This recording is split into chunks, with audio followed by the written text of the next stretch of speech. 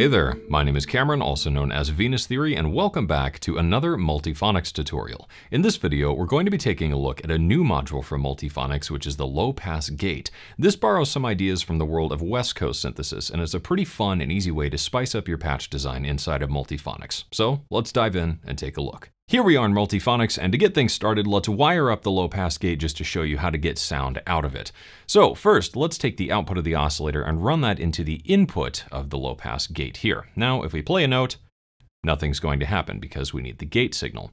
So we'll take the gate and wire that to the CV input here, then we'll wire the output to the master output, and away we go with some sound. One of the unique things with the low-pass gate is the way they're designed and some of their inherent characteristics, which we'll talk about here in a little bit. But one thing you'll notice right off the bat is if I simply tap a note, we actually get a natural release to the sound, even though we don't have an envelope attached here.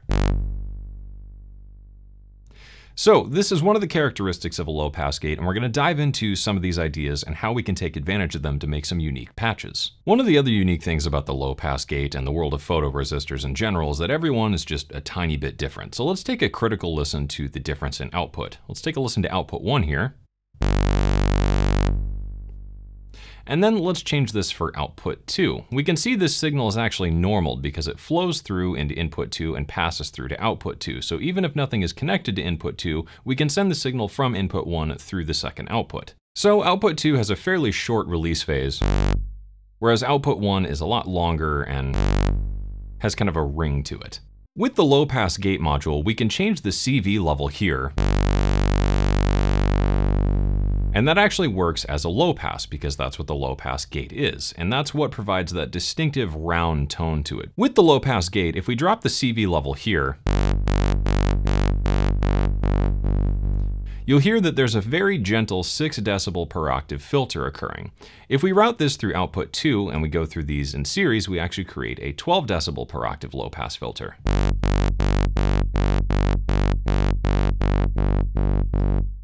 Since the low-pass gate module emulates the different characteristics of 2 different photoresistor circuits, we can actually get some stereo effects by running signal through the low-pass gate module in stereo.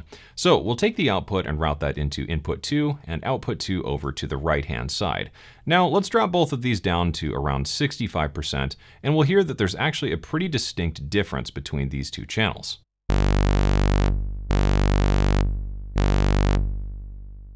If you can't quite hear that or you're listening in mono, we can simply change this out to listen to output 1 and change that for output 2.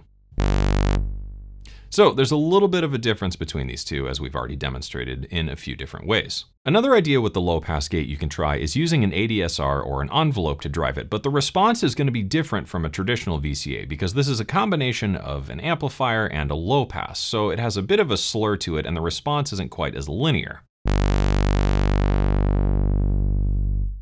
One of the other things you might have noticed there is as it completes the decay phase, and because we have a sustained value of 0, it actually just suddenly drops off and it doesn't fall off linearly like a traditional amplifier. With a longer attack phase, you'll also hear the filter begin to open.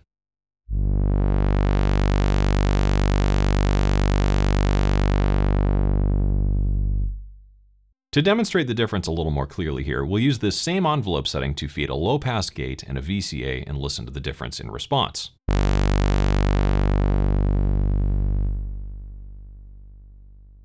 Now let's change that out for the amplifier.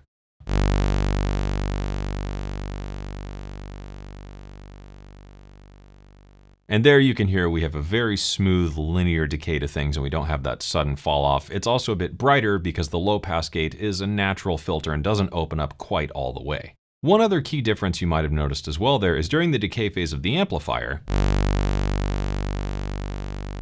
the sound stays continuously bright and still sounds like a saw wave. Whereas with the low pass gate module, as the sound decays, the filter closes and we get a rounder, darker tone.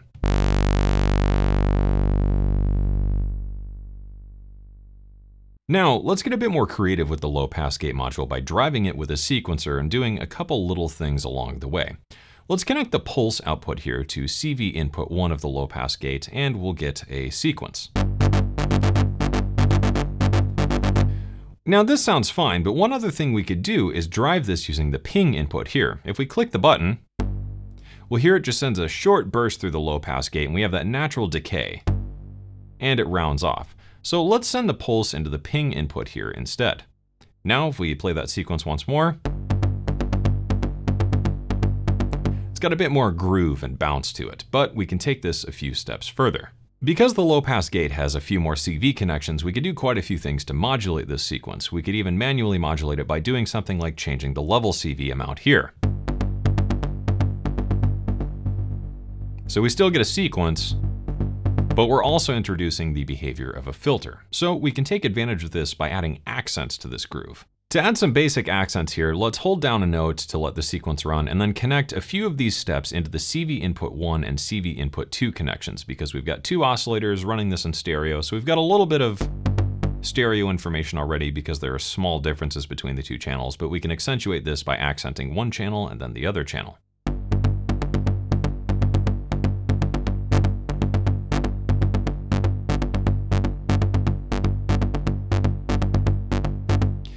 Finally, let's go in and do the CV bias here on step 1. Now, there's not as much of an accent here because we're not feeding as much CV through, so let's increase this until we can hear that accent.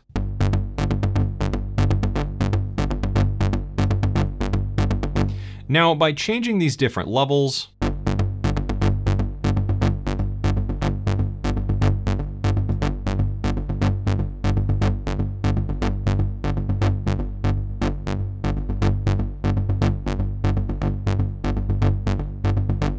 we can get a much more distinctive accented sequence with slightly different variations in each of these accent pulses. From here, there are tons of different ways you can expand on this idea. To demonstrate this, I've taken the same sequence, but I've also introduced a couple ladder filters, some sample and holds, and an LFO to provide even more modulation.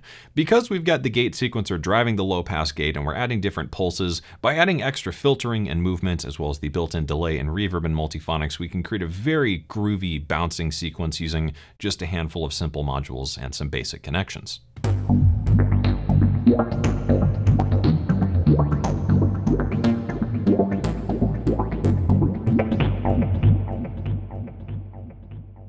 And that's a look at the new low-pass gate module inside of Multiphonics. There are lots of different ways you can utilize this to spice up your patches, and with a few clever connections or maybe just a few happy accidents along the way, you might find yourself somewhere you never expected to be. For more Multiphonics tutorials just like this one, don't forget to subscribe to the channel down below, and for more information on Multiphonics or to try it for yourself today, you can head over to appliedacoustics.com.